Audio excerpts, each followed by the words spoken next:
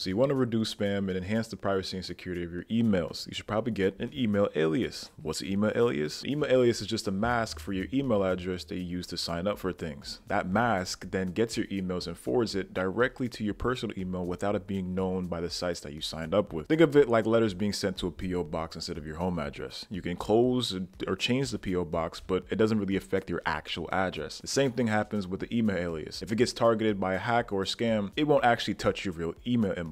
If you want to use them in the best way, I'd recommend creating one for each category, like newsletters, social media, work, school, etc. There are a lot of ways you can create an email alias, and today I'm going to be showing you how to do it with a website called SimpleLogin. It's free, simple, and you can also set up your own domain. Without further ado, let's get started. All right, so the first things first, you want to go over to SimpleLogin.io. Once you get here, you want to click on get your alias for free. Once you're there, you're prompted to create a new account. Once you do that, you'll be prompted to be in this page right here. Now, you can automatically create new aliases. For the free plan, you can only create up to 10 with only one mailbox. So in order to do that, you just click on create new custom alias, type in whatever you want, like example, and you can use one of the premium or public domains that it has available right here. And you can give yourself a note, like example, and this is going to be the mailbox that it will be forwarded to. So once you do that, hit create, and it's created. Now anything that you sign up, you can use this email and it'll be forwarded to whatever email that you put for the mailbox. You can then add another mailbox if you want. And mailbox is another personal email address, as it says right here. When I signed up, I created and used this mailbox, and you can create a new one with another email that you would like for it to be forwarded to. And you can also set up a domain. So with the domain here, you can just type in my.com,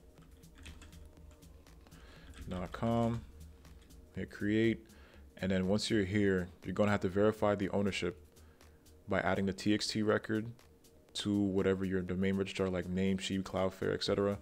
And you're going to have to copy and paste this onto wherever you have and change those settings. They have a document where it goes over exactly what you need to do step by step. It's pretty simple to follow. I will then show you exactly what it looks like when it is verified. So once you do have a domain that's verified, like mine right here, you can then go over to aliases, create a new custom alias, and then type in anything that you want, like info, and then add your domain name right here, or any of these aliases that you want to use.